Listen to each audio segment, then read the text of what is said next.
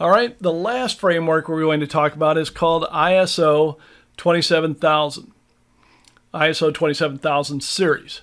So ISO is an organization in Switzerland. It maintains standards, international standards for lots of different things.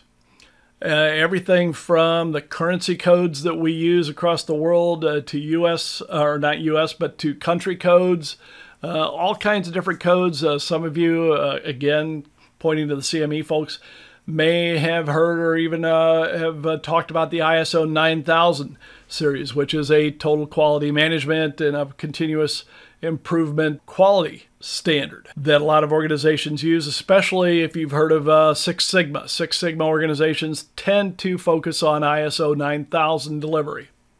But getting back to ISO 27000, the ISO 27000 series focuses specifically on information security.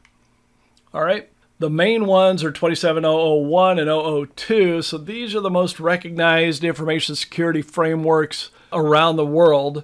Again, this is something that can work in conjunction with the other frameworks. So you could have COSO and then say, well, we want to bring in ISO 27000 to bring a little bit more detail to what we're doing with regard to information security. So ISO 27000, very narrow in its focus.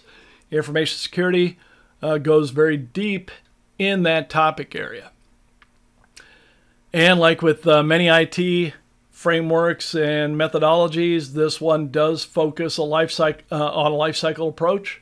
Here you can see they've got assessment, implementing the controls, what are treatment plans, etc. All right. So that is a quick tour of 3 of the other frameworks that you are likely to run across when it comes time to do your controls reviews. So hopefully this helps you get started.